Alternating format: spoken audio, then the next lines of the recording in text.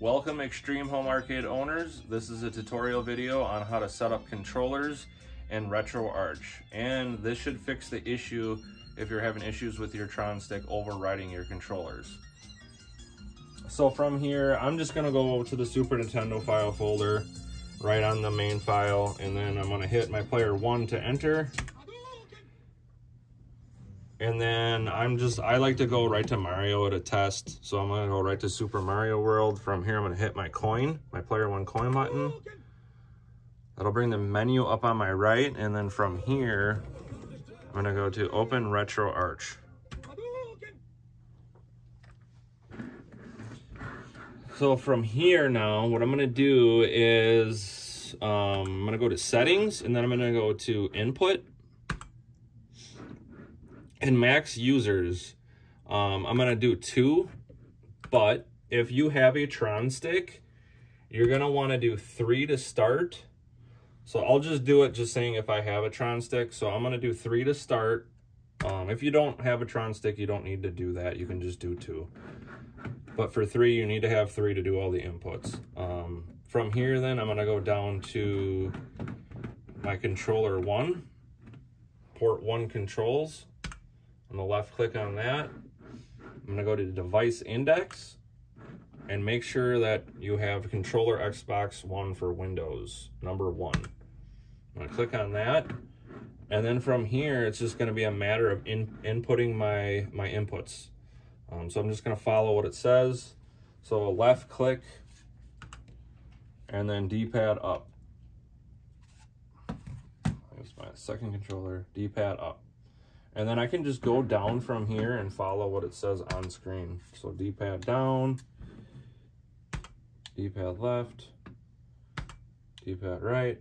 I'm not gonna do all the inputs, but just to kind of give you an idea as to what I'm doing. And then you can go down and follow everything that it says. I mean, you can go all the way down to the bottom to do even your analog.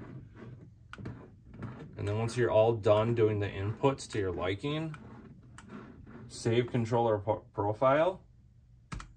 So left mouse click, and now just to get back to the next menu, I use my right mouse click, and then now that gets me back to the input menu. Now I'm gonna go to port 2 and do my second controller.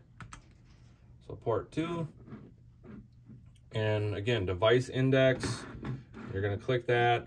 Now for this one, obviously you're gonna wanna make sure it says number 2. And then you're gonna do the same thing that I was just showing you with 1. You can go down and do all that stuff with the D-pad and all the other inputs. And you're gonna do that till your liking. And then once you're done, save controller profile again. And then back out. And then what we're gonna do, since you did that, you won't have to worry about 3. Then I'm gonna go back to the top, max users. I'm gonna make this 2 now. Like I was saying, you need to put it on 3 because it like recognizes the Tron stick and you won't be able to input your player 2 inputs. So you do 3 and then you do all your inputs and then you come back out and then you make that 2. Obviously, if you had 4 controllers, you'd make it 5 and then come back and do 4. But anyways, when I'm done with all that, like I said, you're gonna come back, I'm gonna make that 2.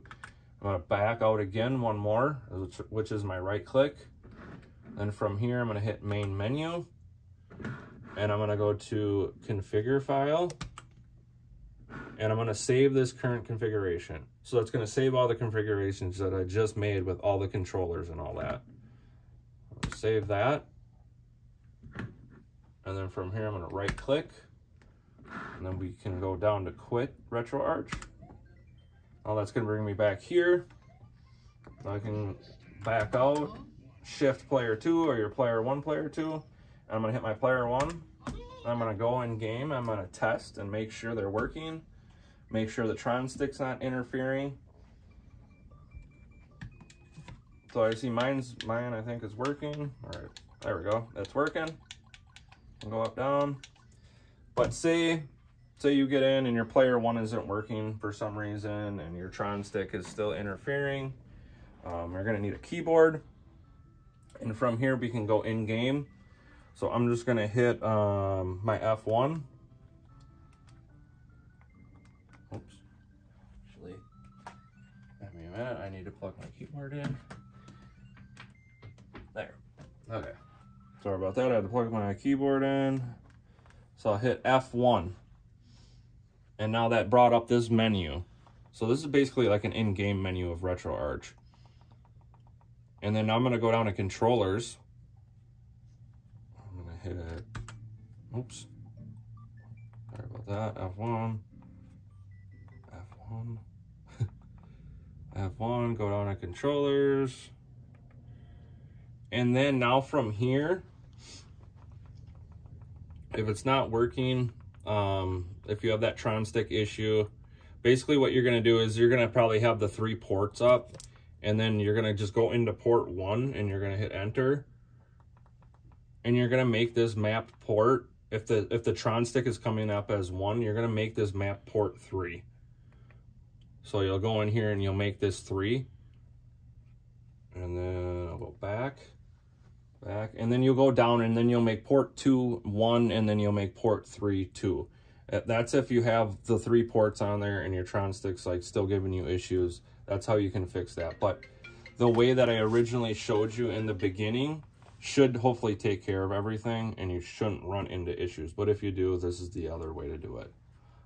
So then from here, you're gonna go back and you're gonna do the save, and then you exit, and then you can get back out and test, and you're ready to have fun.